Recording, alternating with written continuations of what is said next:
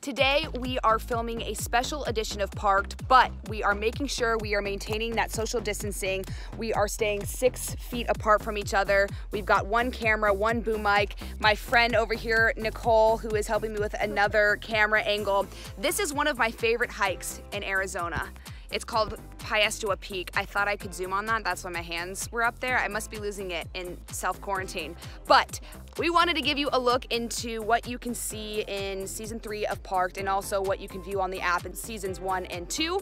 So I even stepped away while he's slating. As you can see, 6 feet apart. We are staying safe. And look at how beautiful it is out here. I'm going back to my spot. We found it important to tell you about something the National Park Service is doing. It is so incredibly cool. They're waiving all entrance fees, so you can still get out in nature, breathe in the fresh air, get out of your house, and do something good for both your mental health and for our environment.